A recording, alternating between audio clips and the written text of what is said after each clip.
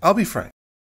I am not qualified to discuss the first data release from the James Webb Space Telescope. I know nothing about astroengineering or telescope design. I have only an interested layman's grasp of star formation and star death, and I have yet to see how the most recent deep field contributes to the ongoing controversy about the age of the universe. I do know quite a bit about exoplanets, but the chosen exoplanet, WASP 96b, is a standard hot Jupiter with water in its atmosphere. Call me when we get to TRAPPIST-1. What I can say is this. Do you realize how insanely, astoundingly, cosmically lucky you are to get these pictures? Leaving aside the basic luck of being born at the right moment in history and a part of the world with decent internet access, the sheer number of things that had to go right for these images to be taken should leave you bowing your heads to NASA in gratitude. First, the James Webb had to be built, a political war of attrition for a project conceived shortly after the Challenger disaster.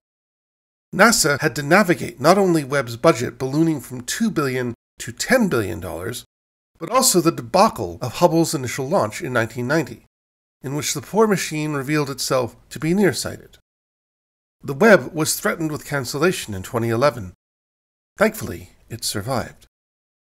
The construction phase alone took 10 years, during which time NASA had to be absolutely certain that mistakes like that which crippled the Hubble, a defect in the mirror amounting to 1/50th the width of a human hair, could not happen. Hubble was in low Earth orbit, and could have its glasses delivered via space shuttle. That would not be an option where Webb was going. James Webb is an infrared telescope. It could not be deployed on the ground because our atmosphere absorbs infrared. It could not be deployed in orbit because to function at the precision required meant that it had to be ensconced in a region of infrared night, a place far enough from the sun that its ambient temperature could be brought to a mere 50 degrees above absolute zero.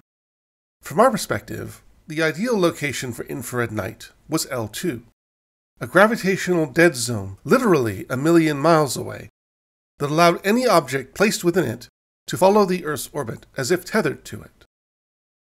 After successfully launching, not a guarantee for any spacecraft, and traveling a million miles through space, James Webb had to autonomously unfold itself 17 times, any one of which, if it failed, could have spelled death for the craft before it had been deployed.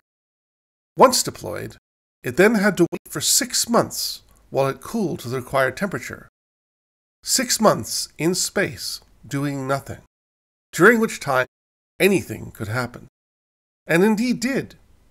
Webb was hit by a micrometeorite during that period, and we were very lucky it was not macro. After experiencing what could only be called the best-case scenario, NASA expects to get 10 years of use out of James Webb, 20 at the outermost.